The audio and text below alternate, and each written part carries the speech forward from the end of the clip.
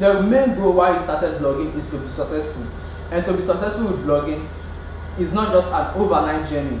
As for me, it took me 2 years. I've been in this blogging industry for 4 years. TheFirstStep.com is just 1 year old, which is my official website, though I have other ones at the side. So for you to be a successful blog owner, there are 6 simple things you need to do, and these things don't just apply to blogs alone, they run with every business.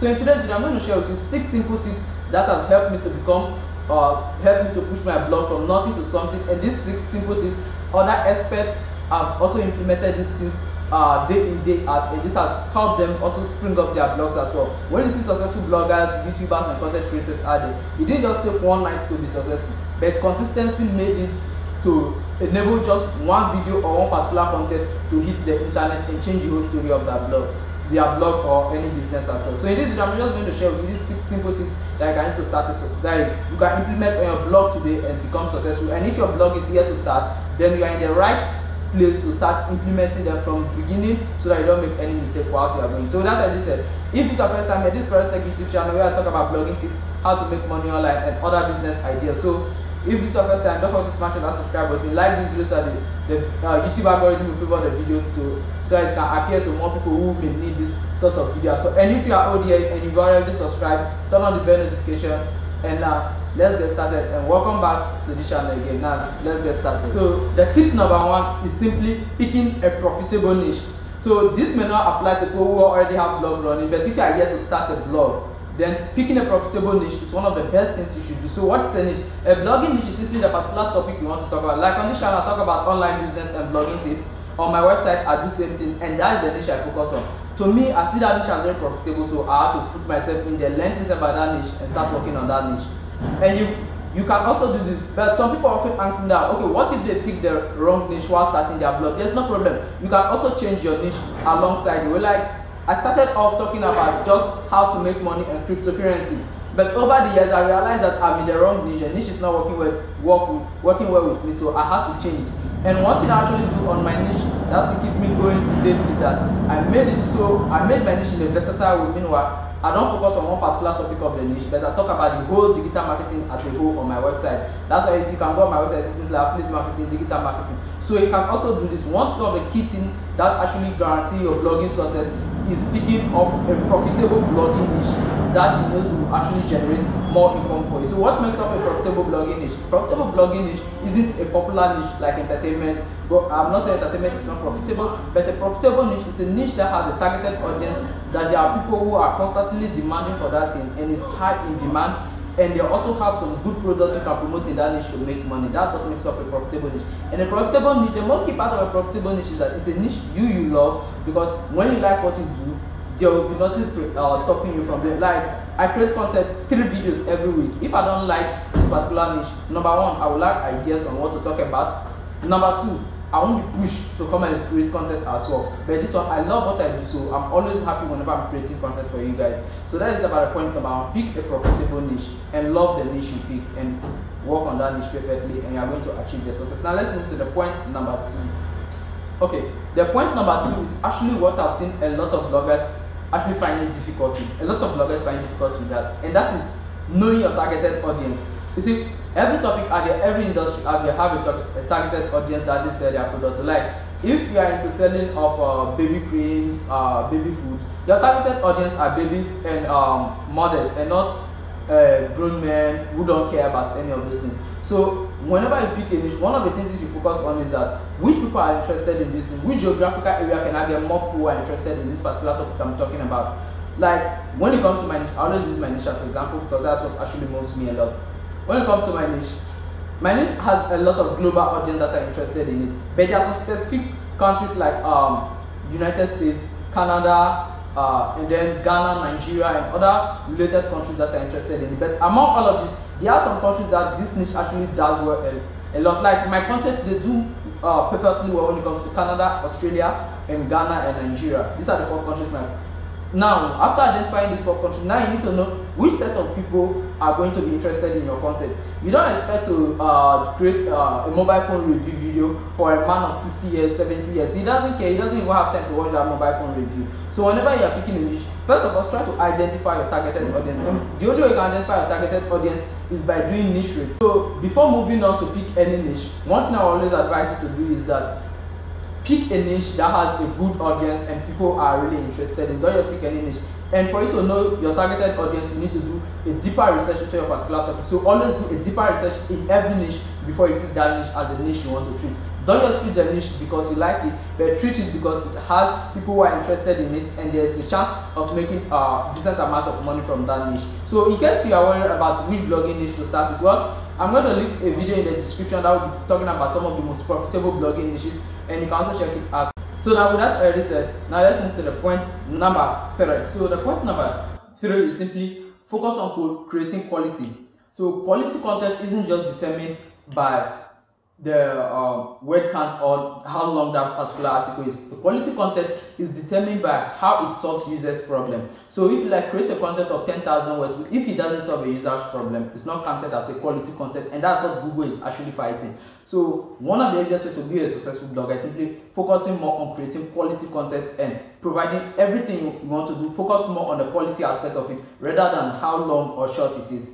And I've seen a lot of beginners making this mistake over and over again, whereby they focus more on writing a longer article instead of working on optimizing the quality of that particular article as well. A quality article may not give you enough ad revenue, may not generate you a lot of traffic, but trust me, a quality article is what will bring sponsorships to your website. I believe a lot of bloggers out there are saying that we've watched a lot of videos about how to get sponsorships and other stuff as a blogger. You are not getting how. It's simple. The reason is that you don't have enough quality content on your website to attract sponsors. So once you have quality content on your website, trust me, sponsors will start coming from different edges of the internet. Like for example, I get a lot of sponsorship deals that comes to meet me on YouTube. Even though my YouTube channel is barely a few subscribers, and on my website I don't have much millions of traffic every month, but still I'm getting a lot of tractions and I'm getting a lot of sponsorship. Reason being that is because I always bring out quality content, and they love the quality content I put out, and they know the importance of quality content. And this is same thing you need to apply if you are interested in attracting sponsorship to your website or YouTube channel. So that is about the point. Number 3 here is simply focus more on creating quality content. Here's another mistake a lot of content creators or bloggers make, and that is simply not promoting their content. So even though you have a quality content on your website or on YouTube channel, without promoting it, nobody's going to know about your channel. Mostly if your channel is still below thousands, or let me say below 10,000 subscribers. Like when I create content here on my YouTube channel, I share it on different social media handles, places like LinkedIn, Telegram, Reddit, and a lot of social media platforms. Why do I promote this when simply YouTube alone can just suggest this content to a lot of people and they can even help me do the sharing? Reason being that for me to be able to reach my main targeted audience, for me to get my business in front of others, I need to promote it so that those people will be aware of this particular business. And that is where promotional come in. And when promoting your content, do not promote just on one particular platform. Assuming you create a content and promote it on only Facebook alone, you are just targeting 0.5% of the total audience you have on the internet. But when you promote through email marketing, using all words of social media handles as possible, places like Pinterest, LinkedIn, and using different promotional strategies is going to give you more edge and get you more tractions to your business, because they are mostly, when it comes to business related, LinkedIn and Twitter is one of the best places to actually promote such content, and not Facebook. Facebook is an entertainment platform, while LinkedIn and Reddit are fully business platforms. And most of the sponsorships I've gotten so far, I got few from email, and the rest actually came from places like LinkedIn and Twitter. And Facebook and all those places are just to get more tractions and get more people to know your business. So if you think promoting on Facebook alone is enough for your content, then I just want to let you know that it's not enough to get more traction to your business. Utilize other platforms. LinkedIn is there, Twitter is there, and all these platforms, the most painful part of all these things is that all those platforms are free. So I wonder why a lot of people don't make use of those platforms. Meanwhile, they won't have more real-time audience as compared to Facebook, whereby only one person can own 10 to 20 different accounts.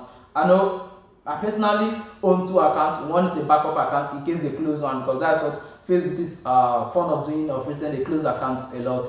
So only me, I have 2 accounts. Imagine if everyone on that platform have two accounts, and you think they have some decent amount of audience. No, a lot of people have multiple. Unlike Twitter and Instagram and the rest, people hardly create double accounts. They simply have one account, and that account gets them doing what they do. So that's why I always advise them, whenever you create content, promote it on multiple channels. Like this video I'm sharing here with you, this is also an article on my website. I'll be linking to it down in the description as well. This is an article on my website that I converted to this video, and I'm linking back to it. And the article has more value than the video. I'm not saying the video is valueless, but simply because the article is much longer. I can't explain everything in the video, and the video will take hours, and I don't need to create a video of 1 hour, 3 hours just talking to you.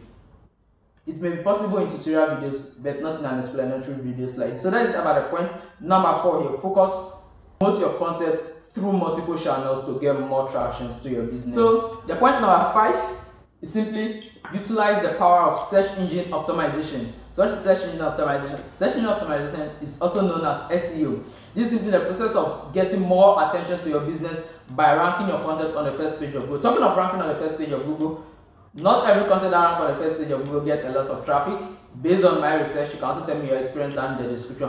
But it's very necessary for you to get to that top page of Google, and it's a key part because 50 to 80% of people search things on Google simply hit on the first results they get, and I believe you also do the same. Unlike some of us who look for the most attractive and most sensible headline to click. A lot of people just want to search something, they just click on the first one, even though it may not be 100% accurate to the particular thing they are searching for. So that is as much reason why you also need to put your website on that particular place to get all those clicks to your website as well. So how can you utilize SEO? To utilize SEO is simple. You simply have to follow the Google content creation guidelines, and also follow other search engines like we have Bing, Yandex, Google. Yandex is sponsored by Russians, so if you are targeting a lot of Russian audience, trust me, your website definitely needs to be on Yandex because that's the most used browser when it goes to for Russians. So that is about the point number 5. Simply utilize the power of search engine optimization to get more traction to your business.